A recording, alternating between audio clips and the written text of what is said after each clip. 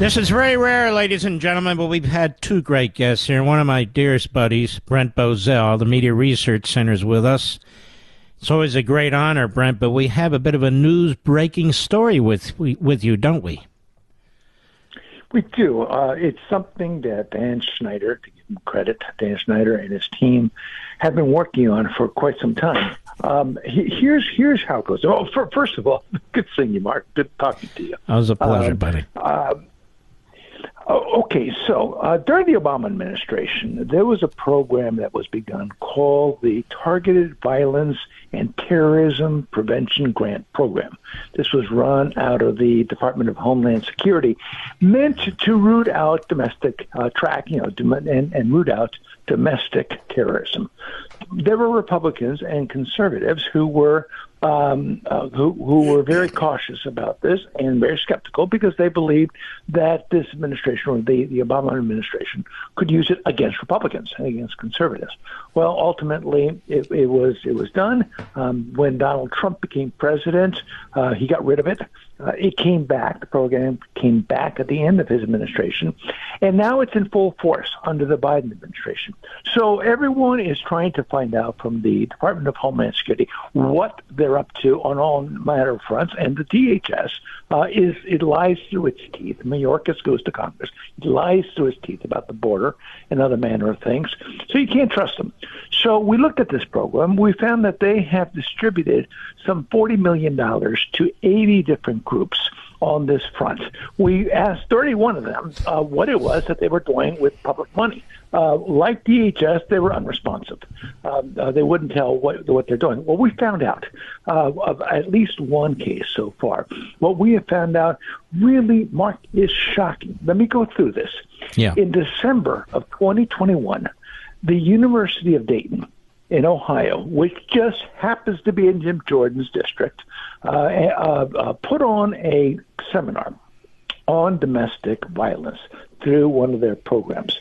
This is what they had on there. They had one speaker who compared Donald Trump to Pol Pot, the genocide leader in Cambodia. They had one speaker who compared Ron DeSantis to the Holocaust. But then they had this one speaker, Michael Lodenthal, who did a training seminar. He advocated for a more aggressive approach against conservatives, to deny that, to shut down their websites, to close their meetings, and to physically prevent them from assembling in public. Let me repeat that phrase. Physically prevent them from assembling in public. Who are these people they're trying to prevent from assembling in public? They presented a pyramid of organizations on 4 levels, each level, the higher one being more intensely pro-fascist, pro-Nazi. The first level includes the Heritage Foundation, which is perhaps the most prestigious think tank in America. It includes Fox News, which would mean you. It includes the Christian Broadcasting Network. It includes the Republican National Committee. So therefore, every Republican is linked to what is about to happen on this chart. The second level now gets more intense. Now it starts targeting groups like Turning Point USA, Charlie Kirk, Breitbart, Tea Party Patriots, American Conservative Union. They're now going after them and several more. The third level is pro-Nazi organizations, extremists, and the fourth one is Nazi organizations. So there you have the pyramid of where the domestic turmoil in America is, and it starts with the Heritage Foundation. This guy Lodenthal is not just any old person. Lodenthal is a member of Antifa who has written extensively in defense of this. Such a paradox here. He's written extensively in defense of the Earth Liberation Front, ELF, which is a violent organization. Yeah, and the FBI is recognized as a domestic terrorist organization, and he's a speaker at this. So you wrap this whole thing together. They finish it. They send an application to the Department of Homeland Security using this, and were granted $358,000.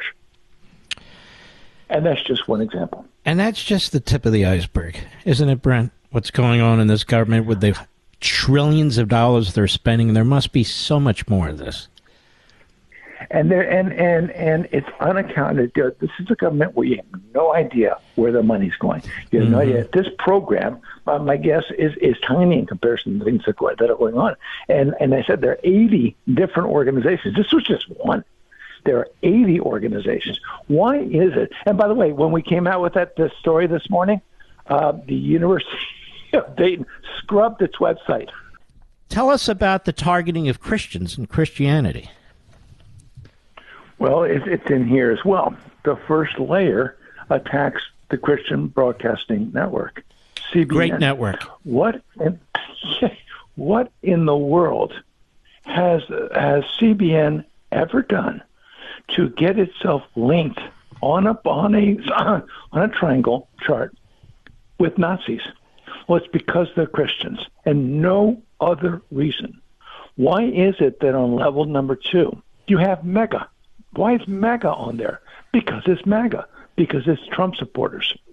They hate Christians, Mark. By the way, you Jews, you're right behind it. Anyone who's practicing and who's defending the Judeo-Christian tradition in America is under assault. Look, when he went to Columbia or to whatever the school it was last week, and Joe Biden said that racism is the number one domestic threat in America. Look what he was doing. He wasn't just attacking white people. He was attacking the values of those white people, the perceived values of those white people as being racist. And when you're talking about white people, their mind's eye is evangelicals. That's who they're thinking about, and that's who they're targeting. When they say that Donald Trump and MAGA are Nazis, and this is a constant refrain from Joe Biden, they're talking about MAGA as Christians. That's how they're seeing the MAGA supporters. And now you're seeing it in this document, in this conference. This is the narrative now. And you're right, it is Marxism. These are Marxist tactics. And their decision has been made. They are going to destroy Christians. They're going to destroy conservatives, and they're going to destroy Republicans.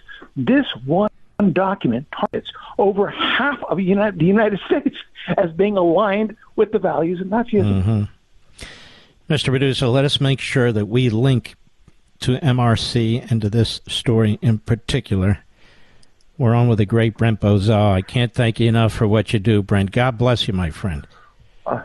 Thank you, Mark. Have a good day. All right. Take care of yourself.